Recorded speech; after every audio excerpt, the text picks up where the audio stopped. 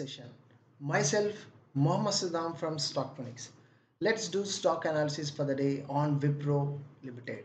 Before that, kindly pause the video and read the disclaimer part. So I'm using the TradingView platform to do the analysis on Wipro Limited. So by looking the chart, you can see the stock is under consolidation. So let me cross check the highs and lows.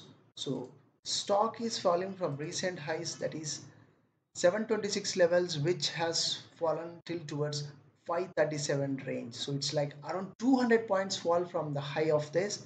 So stock has taken the supports around the levels multiple times. You can see the first bounce back of this, which tried to pull back and made high of 590 range, which is like 60 points of recovery in this.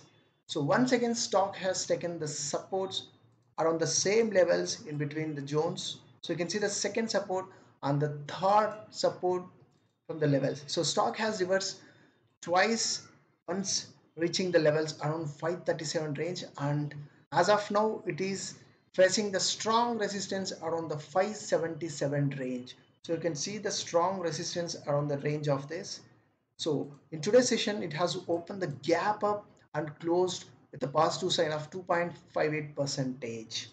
So the next strong rally can be seen once the stock closes above the 577 level. Stock may lead the rally towards the previous swings.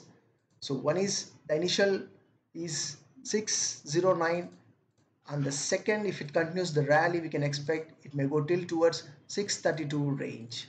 So according to Fibo levels, we are using this. So if in case once again stock goes for the consolidation range, it may take further supports around this area and may pull back towards the 600 range, where in case if it fails this particular strong supports, then once again Wipro Limited may fall towards the support levels, that is 537 range, which is having the strong supports, where it has taken the multiple times, it reversed multiple times from the levels, where if it breaks the support levels, then we can expect the fall can be seen towards the next previous swing lows around this range. You can see the low of this.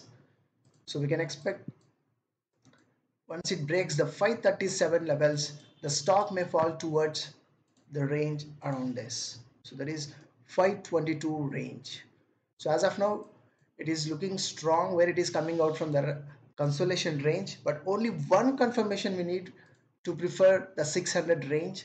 So it has to sustain above the range at 577 range to rally towards 610, followed by 632, followed by 615 coming days. So keep watching Wipro Limited, which is looking a bullish sign as of now. So once it fills the gap, we can expect the stock may rally towards, as we discussed on chart. So that is all about the Wipro Limited. So see you in next session, guys. Thank you.